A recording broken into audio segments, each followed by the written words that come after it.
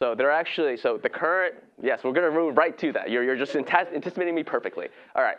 So the current way is BMI. Doctors do that right now. It obviously has its flaws, right? So what are some other ways that people are proposing, like this is the way we really should be measuring for obesity and health risk, right? So one of them is, yes, is waist circumference, right? It's historically known that pear fat, so fat at the hips and the buttocks, is actually is better for you than apple fat, so fat around the core, all right? And they actually have done medical studies and say, okay, if you just measure waist circumference, if you have a lower waist circumference, you have a lower prevalence of a lot of health indicators, a lot of medical problems. So you have lower risk of diabetes, lower risk of cardiovascular disease, lower risk of hypertension. And if you have, again, higher waist circumference, you have a higher risk of each of those things. All right, so that's one way to measure it. That's probably better than BMI. Okay? And so here's some recommended guidelines for that. Waist chart for men and women. You can take a look at this in your lecture slides. Another one, which is a little more refined, is actually waist to hip ratio. Okay? So obviously, circumference of your waist divided by circumference of your hip, you get a ratio. And this is actually, they've done studies on this, and this is actually much better correlated even than just waist circumference itself with prevalence of diseases. All right? So in this chart, you have on the x-axis, you're a person with average waist to hip ratios or average BMI or average waist circumference, and then 1 and 2 standard deviations away. And how that's correlated with health risks of cardiovascular disease, coronary disease in both men and women, right? And you can see that the waist to hip ratio is actually a better predictor of health risk than either just the waist by itself or the BMI, right? So here is just another chart for you guys for kind of what the ideal for low, moderate, and high disease risk related to obesity of hip to waist ratio is. Now again, these there are papers coming out that say this is a better measure than BMI. It's really hard to get the medical community to kind of overturn over 50 years of just this is what we do. Right? So people still measure BMI and associate it with health risks related to obesity. It's not that accurate. People know it's not accurate, but people still do it, even though we know there are better measures out there. Right? So this is kind of like where people are trying to break that down right now. Like, hey, we shouldn't be using this. Hey, we should be using something else that's a better predictor. Shivani, do you have a question? Oh, yeah. I was just wondering.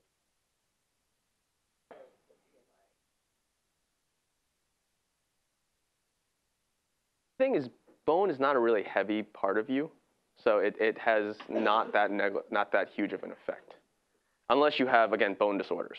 Then they would have, but like bones tend to actually be less, again, lighter than your muscle. So muscle and water are like the two biggest things that contribute to weight. Right? This is why you see like when wrestlers, they need to make weight for something, they'll like just lose a bunch of water. Not obviously good for you, but you can do that because you can look, when you want to lose a lot of weight quickly, it's very easy to lose water weight. Okay?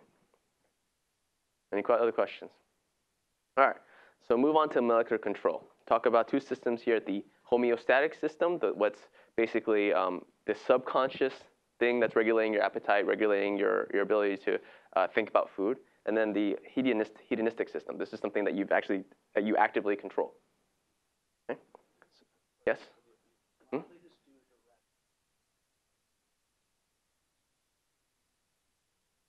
Mm-hmm. How easy do you think it is to measure body fat accurately? So,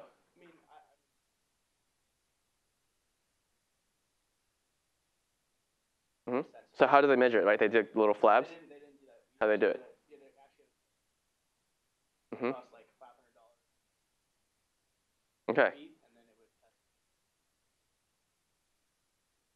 That sounds very advanced. So how many, so yes, you can actually very accurately measure body fat via that kind of technology. However, and as you said, a scale like that's $500. Think about how much most scales cost, period. Right. You can understand that like most people don't do that or can't have access to that, right? That's true. So yes, you can accurately measure body fat just by actually doing a calculation of voltage. but that's a very expensive technology. Now, if you do physicals, most people will do like, the fold check. Yeah. They'll give you that little caliper thing. Very inaccurate, but it's like the best cheap thing they can do, right? So that's why they don't really measure. It's hard to measure total body fat. That's the problem. The measurement is not trivial. Yeah. So, do you have a question?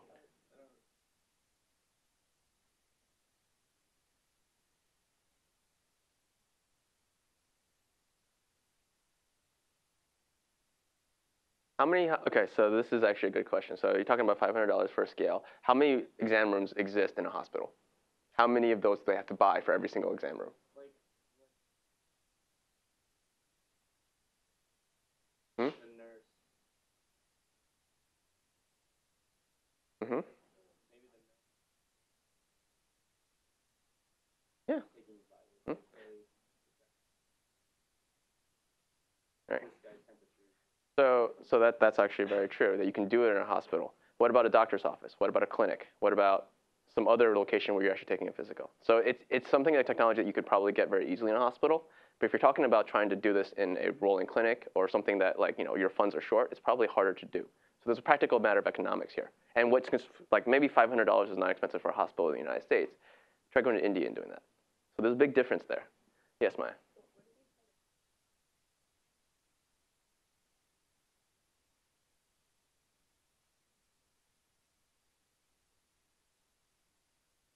Yeah. Again, these are all great points, and I don't have an answer to you for some of the reasons why. But there's a lot of you're not talking about things that are always logical, right? There's probably policy initiatives, thoughts, and the reasons that are against that, which I actually have no idea. All right. So yes, what you guys are proposing are fairly good common sense solutions to diagnosis. Okay.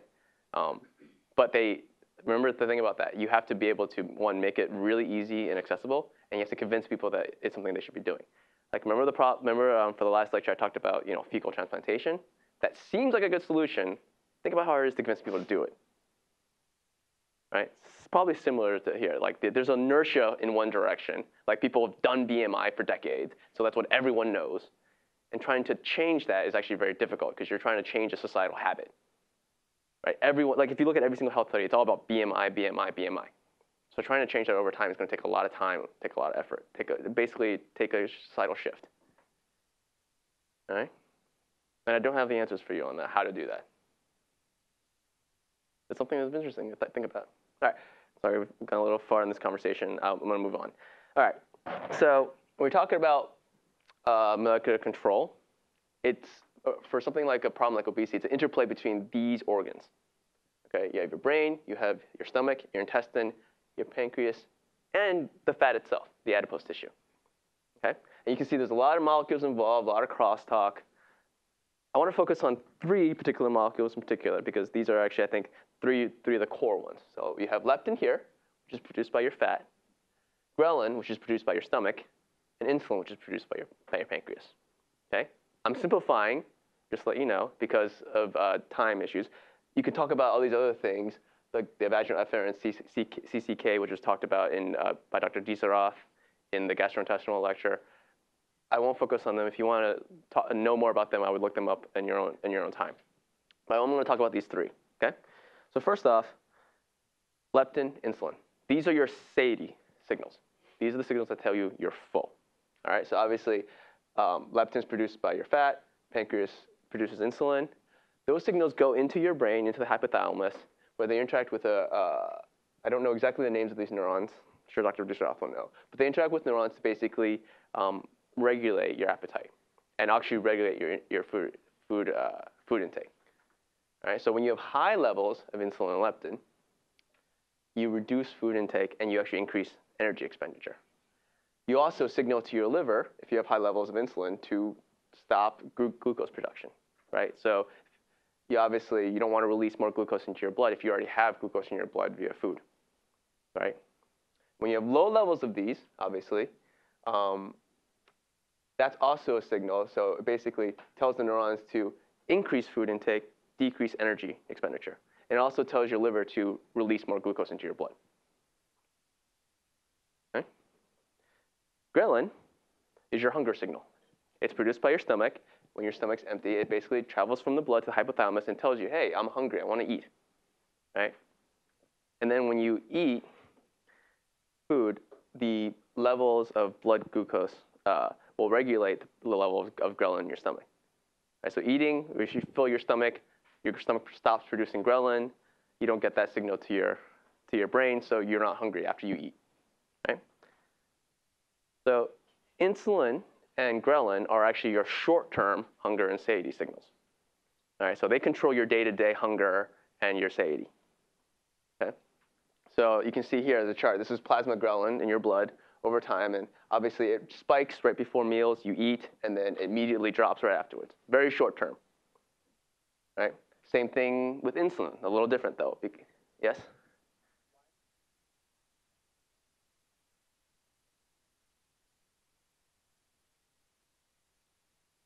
This is part of the circadian rhythm. So it's being regulated a little bit by your circadian rhythm. You wake up in the morning, you're like, oh, I haven't eaten in X number of hours, I feel hungry.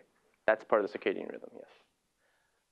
Insulin is similar, right, in that it spikes, but it spikes actually right after you eat. So it doesn't spike before you eat. It spikes right after you eat, tells you I'm full for a very short term, and then it drops back to a level until the ghrelin signal. So it's actually telling you, oh, I'm stopping eating. And actually, it's been postulated, I'm not 100% sure if it's been confirmed, that actually this spike in insulin is indirectly or directly regulating this drop in ghrelin. So they kind of play off each other. So they're known to be correlative, but they're not known which is causative. Okay, okay, so what about, I've talked about insulin, ghrelin, short-term hunger and satiety. What about leptin? Leptin's interesting because it's all about your long-term appetite metabolism. Okay, so in a normal functioning human being, if you have weight loss, you have reduced leptin levels. And what reduced leptin levels do will tell you, hey, I'm starving, your fat cells are starving, literally. So they'll tell your body to increase the food intake and actually decrease the energy expenditure. So your metabolism goes down, you get hungrier, and your appetite increases long term. All right? And so this is a good example of this. They've literally, this is a mouse that if you overexpress, actually no, this is a mouse, hold on a second. If you take away the gene that produces leptin, it thinks it's starving all the time. So it'll actually keep on eating, and overeat, and it turns into this mouse. So that's actually a disorder that can be found in humans. You can actually have misregulation of your leptin production. And there's actually leptin supplementation is actually the treatment for that. And we'll talk about that as part of treatments.